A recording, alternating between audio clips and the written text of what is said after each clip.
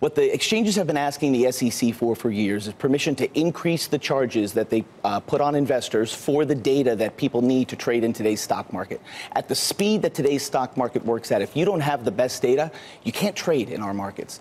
And the exchanges have been raising the cost of those fees for investors across the country for years. Meaning these are different data streams, and if you pay more, you get a faster stream that gives you more in-depth information? That's right. Well, we have a two-tiered system for data in the United States on our markets. First, public data, and then private data, which is sold by for-profit exchanges. Now, here's the important thing.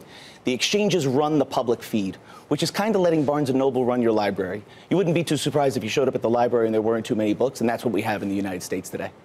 So in other words, the data that is offered publicly for free, you're saying it's not sufficient? Well, what's clear is that not only is it not sufficient, but it's slow. Now, there have been some improvements made over the last few years since Michael Lewis published his famous book, Flash Boys. But the problem we have is that the exchanges have no incentive to have a good public feed because they make money selling a private one. So why should they make it robust? Is it their responsibility, though? And you said it's for-profit, right? It is the for-profit side of the exchange. They're supposed to try to maximize profits, right? Unless there's some monopolistic practices going on, this is what they're supposed to do. Well, that's exactly right. And you can't blame exchanges for trying to make money. And I'm sure Adina will come in soon and explain how hard she's been working to make as much money as she can. I'm worried the SEC is good. That you're talking about price controls. You don't like prices going up, so you're going to put on price controls, and you're not going to let a private entity decide what the information is worth? No, sir. I'm going to make them prove that they're doing it competitively.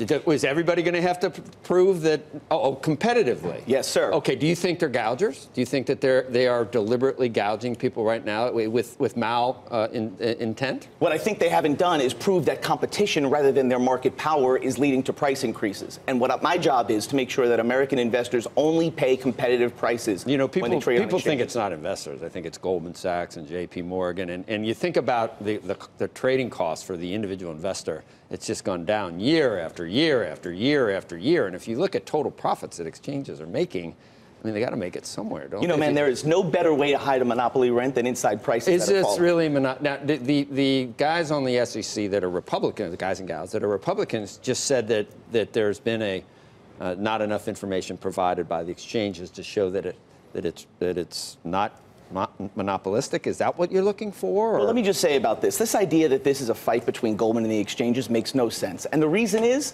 there's no free lunch in the stock market. You guys know that. You talk about this every day. If the exchanges are charging investors money for data and information and connectivity, at the end of the day, mom and pop pay for that because Goldman Sachs doesn't give them a break. Mom and pop are paying. It's never been cheaper. It's like complaining about long-distance phone calls now. They're basically free. If you have yeah, great. It is about long-distance phone calls. How'd that turn out? Yeah, if you have Fidelity and if you have Charles Schwab and all of these different exchanges paying it, they're saying, or all of these different trading platforms paying it, they say it eventually gets passed on to the consumer. But the argument you're making isn't an argument to not allow them to raise fees. It's almost an argument to not allow these two different streams. Should there be a public and a private data stream? Should you be able to pay your way to better access? These are great questions. And this week at the SEC, we had a roundtable debate where all of the folks, including the exchanges, by the way, came in to tell us what we should do. We got a whole bunch of ideas, and it's continuing today in Washington. And here's my hope, guys.